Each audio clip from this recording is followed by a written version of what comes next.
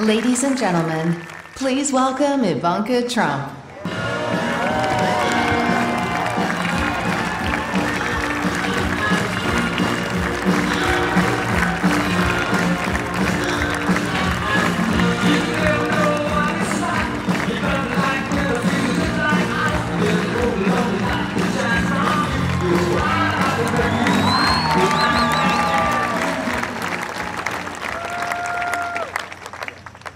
Good evening. Before I begin, I want to send a special message to everyone who's been affected by Hurricane Laura. Our hearts are with you. The President will continue to support you every step of the way. And just like Americans always do, the nation will come together to help you rebuild your homes, businesses, and communities stronger and more resilient than ever before.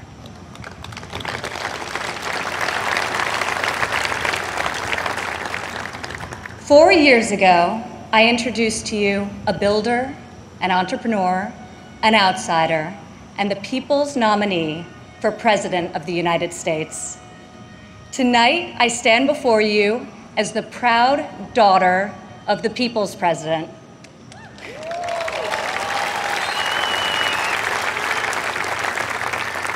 He is our commander-in-chief, champion of the American worker, defender of common sense, and our voice for the forgotten men and women of this country. He is our president and my father, Donald J. Trump.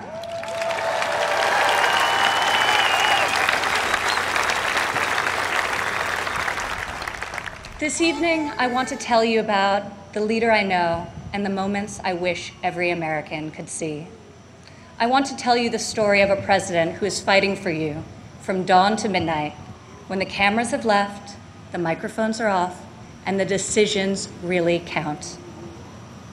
When Jared and I moved with our 3 young children to Washington, we didn't exactly know what we were in for, but our kids loved it from the start. My son Joseph promptly built Grandpa a Lego replica of the White House. The president still displays it on the mantle in the Oval Office right over there, so that he can show world leaders, just so they know he has the greatest grandchildren on earth. I agree. Over the last 4 years, we've learned a lot. I've seen in Washington it's easy for politicians to survive if they silence their convictions and skip the hard fights. I couldn't believe so many politicians actually prefer to complain about a problem rather than fix it. I was shocked to see people leave major challenges unsolved so they can blame the other side, campaign on the same issue in the next election. But Donald Trump did not come to Washington to win praise from the Beltway elites. Donald Trump came to Washington for one reason and one reason alone: to make America great again.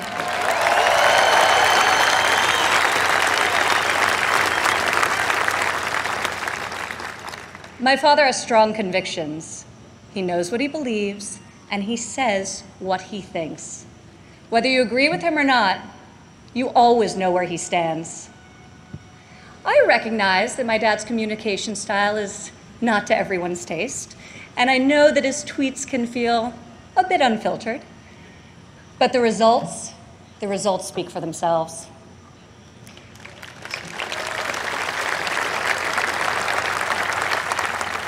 He is so unapologetic about his beliefs that he has caused me and countless Americans to take a hard look at our own convictions and ask ourselves, what do we stand for? What kind of America do we want to leave for our children? I am more certain than ever before we want a future where our kids can believe in American greatness. We want a society where every child can live in a safe community and go to a great school of their choice. We want a culture where differences of opinion and debate are encouraged, not canceled, where law enforcement is respected, where our country's rich diversity is celebrated, and where people of all backgrounds, races, genders, and creeds have the chance to achieve their God-given potential. This is the future my father is working to build each and every day.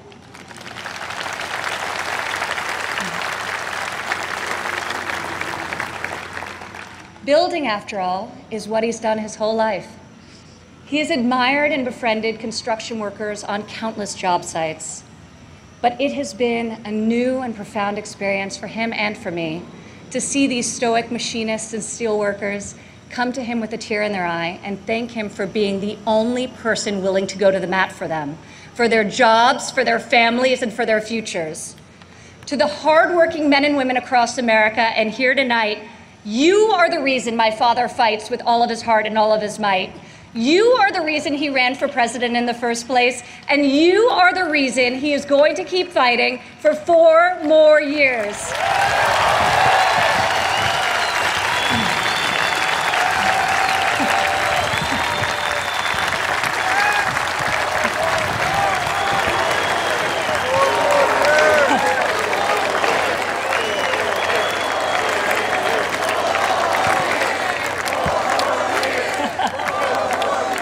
4 more years.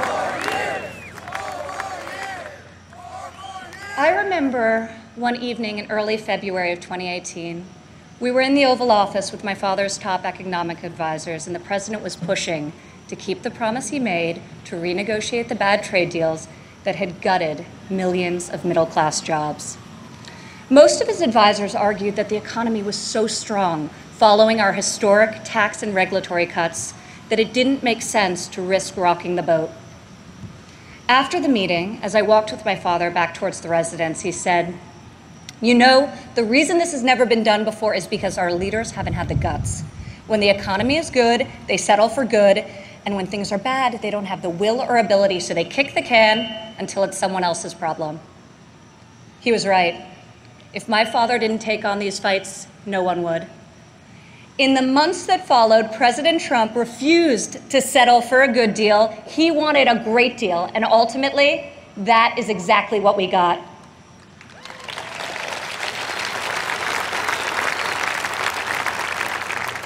I remember each time he was updated on the progress of the new trade deal with Mexico and Canada, he would say, "Don't let down those dairy farmers I met in Wisconsin. I don't want them to like this deal. I want them to love it."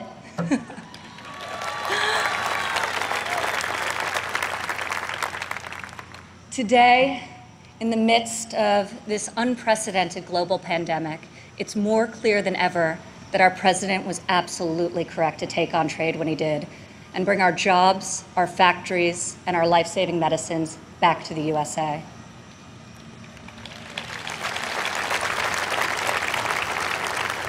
As our nation endures this grave trial, I pray for the families who are mourning the loss of a loved one, for those who are battling COVID-19, and for the first responders and the healthcare heroes who remain on the front line of this fight. The grief, sorrow, and anxiety during this time is felt by all. I've been with my father, and I've seen the pain in his eyes when he receives updates on the lives that have been stolen by this plague. I have witnessed him make some of the most difficult decisions of his life. I sat with him in the Oval Office as he stopped travel to Europe.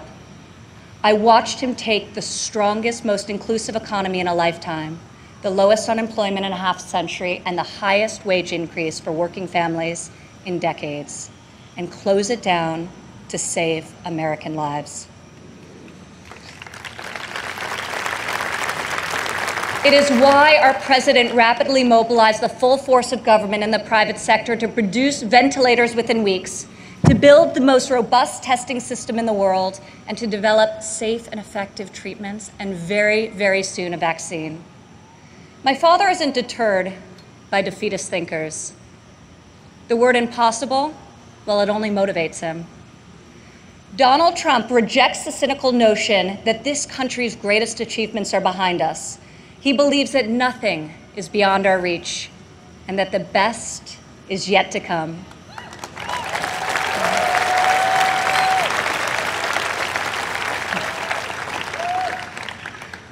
I have seen all of my life how my dad believes in the potential of each individual. Earlier this evening, we were all inspired by the incredible testimony of Alice Johnson, a great-grandmother who was sentenced to life in prison for a first-time nonviolent drug offense. I was with my father when he decided to commute Alice's life sentence. Together we watched Alice leave prison after nearly 22 years. As she ran into the arms of her family and they celebrated a joyful reunion, my father got very quiet. I could see the emotion on his face. After a long silence, he looked at me and said, "Imagine how many people there are just like Alice." From that point on, he became a voice for those who had been unfairly silenced in our prison system. President Trump rectified the disparities of the 1994 Biden crime bill that disproportionately hurt African Americans. Against all odds, he brought together Republicans and Democrats and passed the most significant criminal justice reform of our generation, and we're just getting started.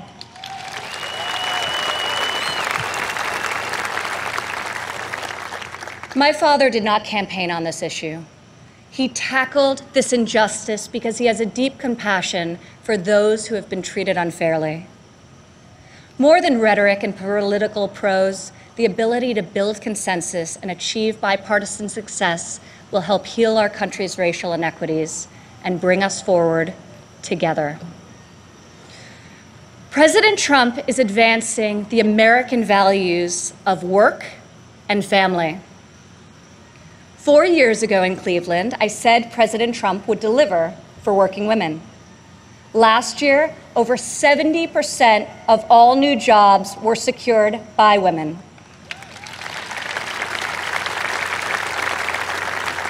Four years ago, I told you my father would focus on making childcare affordable and accessible. In President Trump's first term, we secured the largest ever increase for childcare funding, giving more than 800,000 low-income families great childcare at a cost they can afford.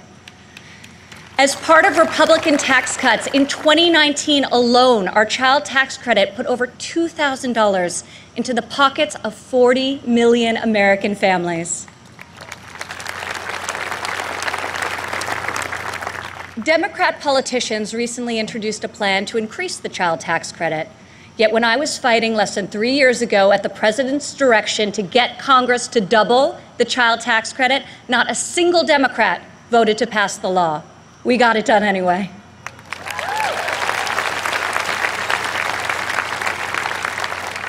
Four years ago, I promised that President Trump would support mothers in the workforce.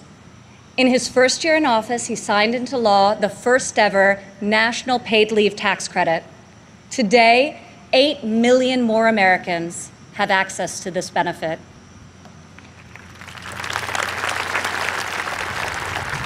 4 years ago, I said that Americans needed an economy that permits people to rise again. During President Trump's first 3 years in office, 72% of all new jobs went to Americans who had been outside of the workforce. 4 years ago, I told you I would fight alongside my father, and 4 years later, here I am.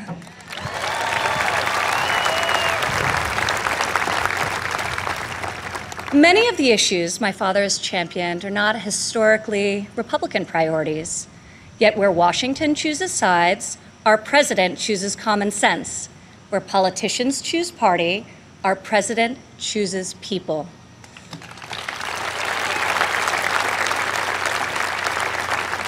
Since the day he took the oath of office, I've watched my father take on the failed policies of the past and do what no leader has done before. Recently, he took dramatic action to cut the cost of prescription drugs, despite fielding angry calls from the CEOs of nearly every major pharmaceutical company. Now, when we see attack ads paid for by Big Pharma, my dad smiles and says to me, "You know, we're doing something really right if they're hitting us so hard."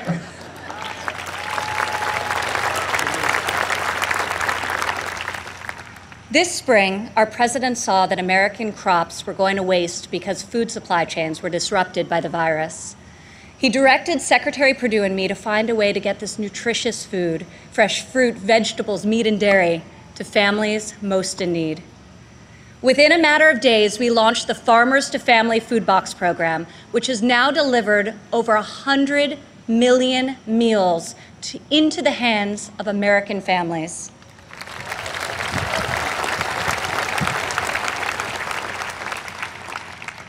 To protect the most vulnerable among us, I've worked alongside the President as he signed into law 9 pieces of legislation to combat the evil of human trafficking.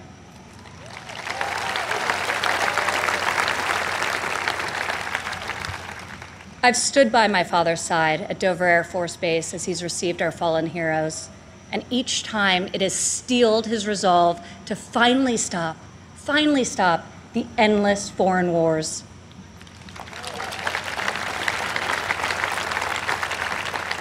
To change the paradigm in the Middle East, he took a fresh approach. I heard foreign leaders beg him not to move the American embassy to Jerusalem, yet he delivered on a promise also made and unfulfilled by past presidents because my father knew that it was the right thing to do. Defying all expectations, just weeks ago, he rewrote history again by making a peace agreement in the Middle East, the biggest breakthrough in a quarter century.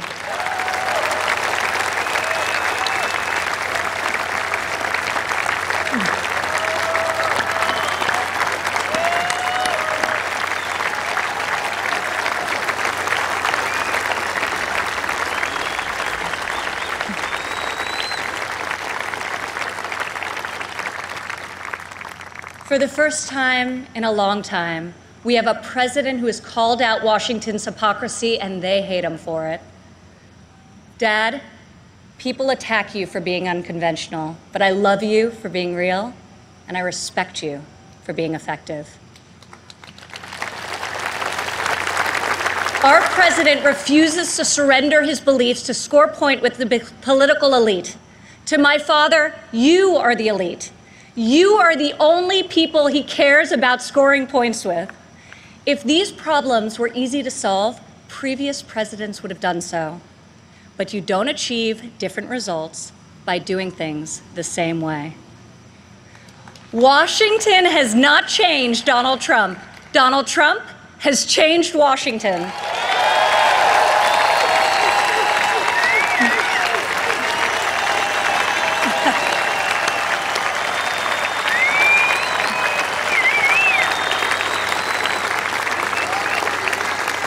America doesn't need another empty vessel who will do whatever the media and the fringe of his party demands. Now more than ever, America needs 4 more years of a warrior in the White House.